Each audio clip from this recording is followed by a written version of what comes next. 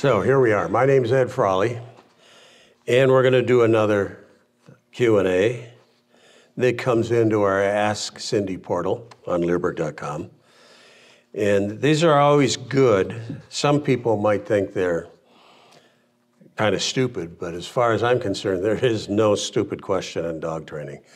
I mean, it's a progression, and something that may seem common sense to one person is not common to another.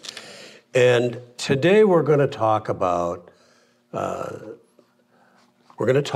dog that's a 6-month-old German Shepherd that's pretty reactive. So first I'll read the question, and then we'll talk about how we would handle the dog a little differently. And I think it could help the person. It says, "Dear Cindy, I need a bit of encouragement here on my 6-month-old German Shepherd. For your information, he's our 5th German Shepherd, so we're not new to the breed.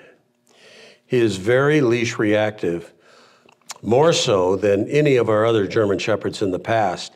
I do have your DVD with Tyler Muto titled Leash Reactivity. I take him to dog parks, pet stores, and walks in our neighborhood, etc. He seems more fixated in our neighborhood environment. He's not mean at all. He would just sniff another dog if given the chance and play bow. Also, he would lick other people to death if he had a chance. It's a little embarrassing. Still, the leash pulling and barking seems extreme. I keep him at a distance and try to give him his space, hoping it will improve over time and go away. I'm trying my best to avoid using an electric collar for the dog's behavior. He's getting big and not as cute as he was when he was a little puppy. I don't mean to alarm people that we will eventually meet on our walks. Am I on the right track?" So this is really a good question, and it is one of the most common questions, leash reactivity, that we get from people that write in and ask questions to the Ask Cindy.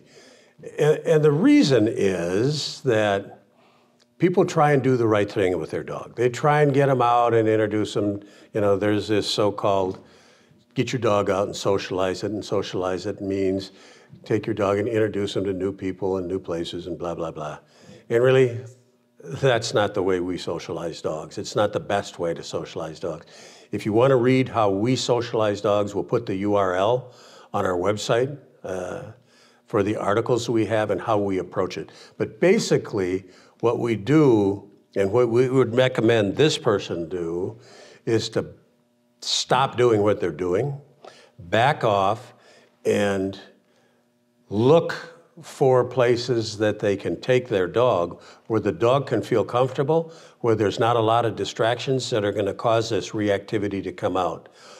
The more you do that, in addition to working with the training that you're going to do, and we use reward-based training and food rewards and a whole subject for another video or many other videos, the more you do that, the more the dog is going to be comfortable going to places. So we're saying, don't go to dog parks. Don't go to places where there are a lot of people walking. Find places that are a little more remote, where you have more time, or go at different hours to walk your dog when there are less people around, so the dog doesn't have to feel like he's concerned of the things that he sees. So we've had dogs before that we had to stay a good football field away from another dog, or a good football field away from strange people. And then we would do our work, and then as the dog matured, as he got older, and as he went through the training with us, the distance from a football field will get smaller and smaller and smaller and smaller. And we don't allow our dogs to interact with other dogs. We never do that. There's not a need for that. That's an old wives' tale that your dog needs to play with other dogs. I'll give you the caveat here to that, because there are no rules in dog training, and that is, let's say you have another friend that has a dog and the dog is not reactive. You can try going on walks with both dogs on leash for a long time. So the two of them get used to being together. And that's a good way to start this process. But the key with this 6-month-old dog is the owner should stop doing what he's doing because it's not going to get better on its own. In fact, the odds are if he's doing or if she's doing what she's doing, it's only going to get worse. The reason for that is the more you allow a puppy or a young dog to rehearse bad behavior, the stronger that behavior gets, and the harder it's going to be to stop and break that behavior. So what you should be doing is using food, high-value food, which you have with you all the time. Keep a bait pouch or a bag of high-value food, not kibble, with you all the time, and keep your dog focused on you. You become the center of that dog's universe. Don't allow your dog to be focused over here.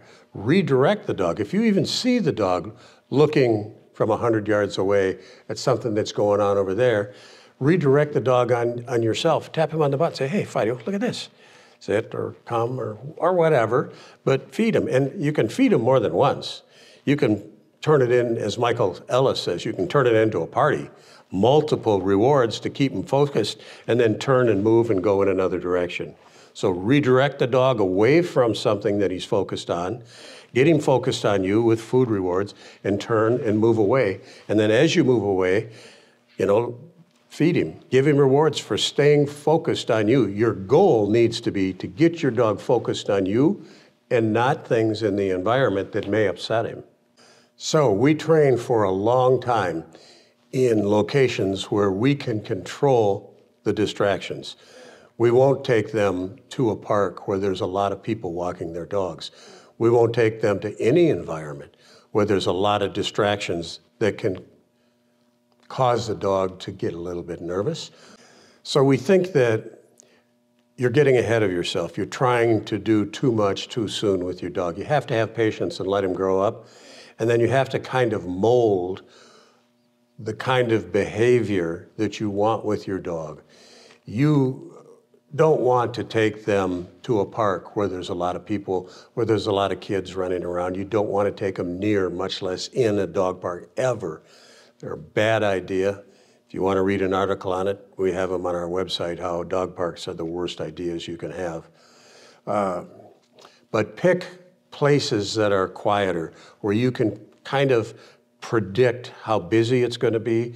You can kind of predict the kind of people that you're going to pass. Like here we have very good walking trails. We're in an industrial park in our town. And the people that are out there are out for exercise. They're not going to stop and try and pet your dog. They're not going to walk with other dogs, so we're the only one with dogs around. Take your time, and then when you do this, work on your engagement with your dog. We have very good videos on how to build engagement with the dog. We've got an excellent one that we did with Forrest Mickey. We have videos on engagement with Michael Ellis.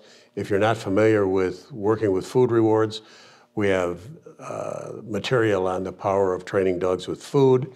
If you're not familiar with marker training, reward-based training, we have a good video that I did a number of years ago, the power of training dogs with markers. So going right back to the core of this is isolate yourself, work on engagement, become the focus of your dog's attention.